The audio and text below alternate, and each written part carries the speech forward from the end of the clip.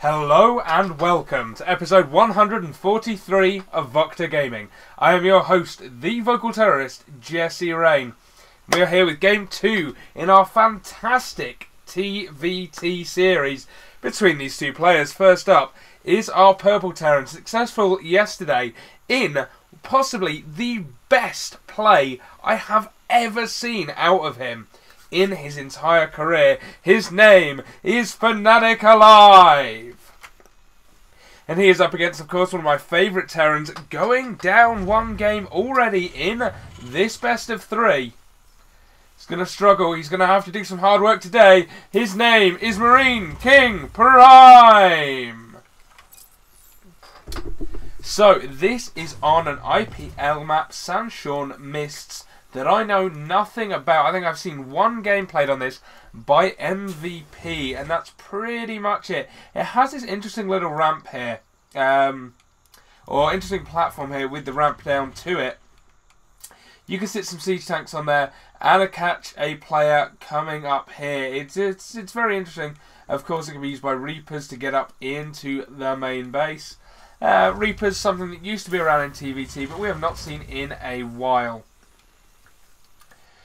So, I think today's going to be interesting. MarineKingPrime going gas before barracks. So, going to go straight into a factory. Meanwhile, Alive doing it the other way around. Barracks first, then a refinery. So, could be going for a tech lab. Or, of course, he could just be going for a slightly more delayed factory. Of course, this is a little bit safer. Getting the barracks first means you get the barracks earlier. As you can see, it's going to finish before Marine Kings. So you will have like a one Marine, maybe a half a Marine advantage. It's not a big thing though. It's at the point where I'd rather get the refinery first, to be completely honest, to get that factory out much quicker. Look at that. MarineKingPrime already building the factory. And like I said, he's in fact going for a tech lab build. So this is interesting. Depending on what he gets will change his strategy. If he gets concussive shells, obviously he's going Marauder. But if he gets combat shield, he's going to be defensive in the early game. Try and take a second base very quickly. If he gets stim, he's going to be very aggressive early on. Holy crap, a Reaper. Well, what did I just say? It's been a while since we've seen Reapers in TVT, and we are about to see Reapers right the hell now. So, I guess the interesting thing is, what is this for? Is he going to make a ton of Reapers? Is he going to do some early pressure with that? Or is he just going to make one or two and use them for scouting? Now, we do have Hellions on the way. And the thing about Hellions is Reapers kill them one-on-one. Obviously, Hellions can micro much better than the Reapers can. But, of course, Reapers can jump up and down these ramps to escape. And, oh, Banshee opening from MarineKingPrime. I've been looking at the starport for ages, but did not actually look at what it was. So, we have Banshee opening for MarineKingPrime and a command center with two more racks. So, Alive this time, going to go that heavy bio style we saw out of him last game. That did work well. Here comes the Reaper now. And he's definitely going to get the scout off. He's going to do a bit of harassing with it. Kills a couple of SCVs, and now the Hellion comes and forces the Reaper to escape. Will it get out? No. See you later, Reaper. Reaper dies, and ooh, he did not scout with that. He doesn't know that starport's there, does he? Did he scout the front of the base?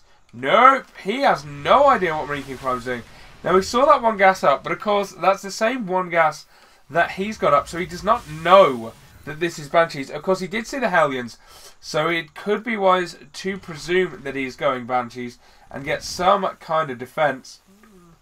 As it is, he's bunkering up at the top of his main ramp. So this command center not going to be able to fly out and land it just yet. Interesting, I think this ramp here is just slightly wider than your normal ramp. So I think it would take two force fields to block that.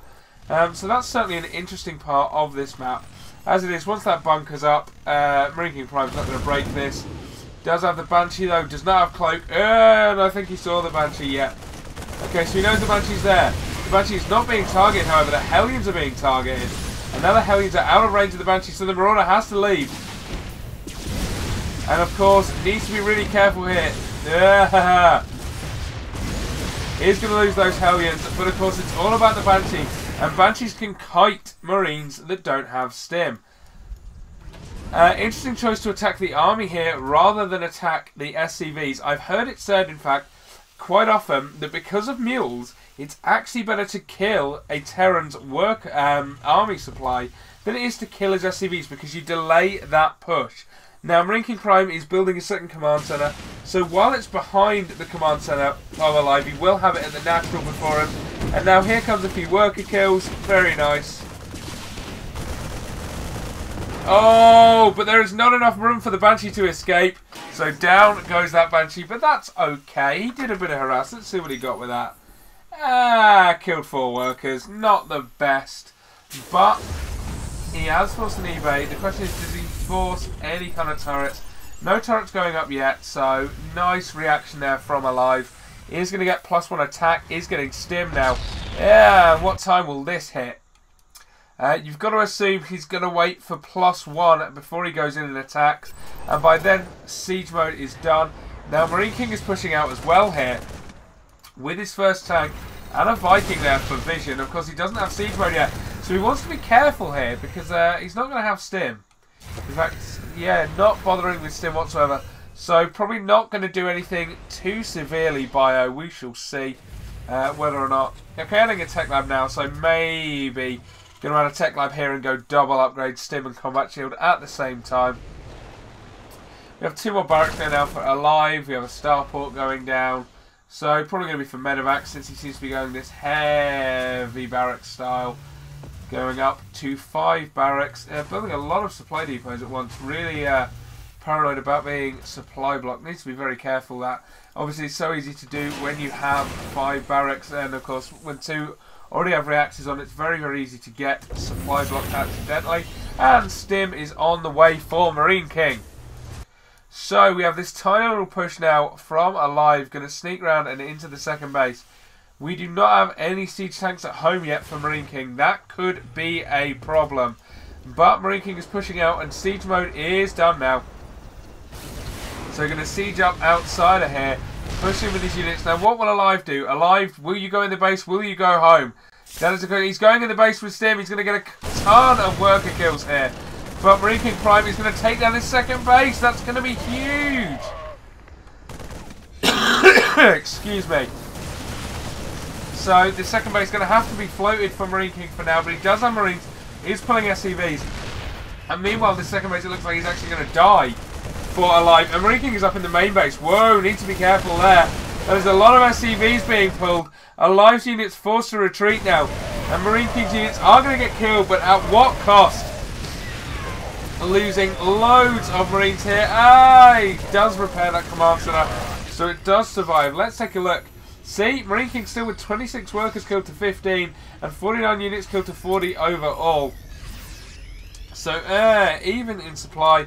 Take a look at the units. That is 10 more SCVs though for Marine King. But now he is 6 supply ahead, so there you go.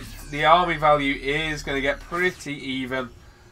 As, of course, Marine King gets more and more out. Interestingly, he's going for the Marine tank style over the mech composition we saw in the previous game.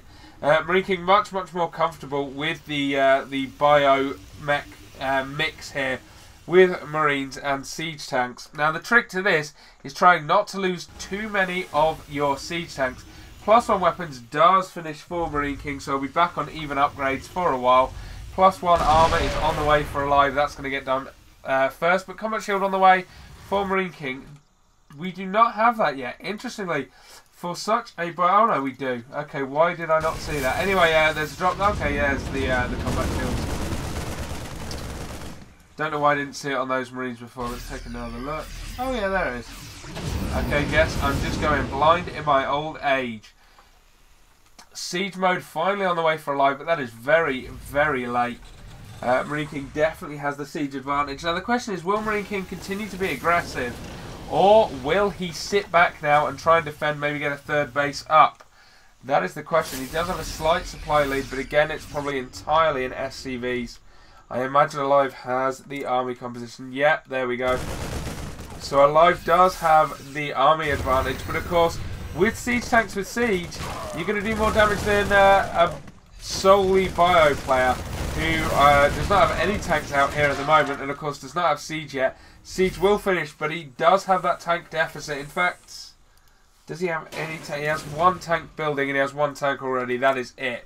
So, oh, really nice attack here for Marine King. He's sieging up. Siege is now done for Alive. He needs to siege that tank up. Oh, if Marine King could have picked that off, that would have been devastating.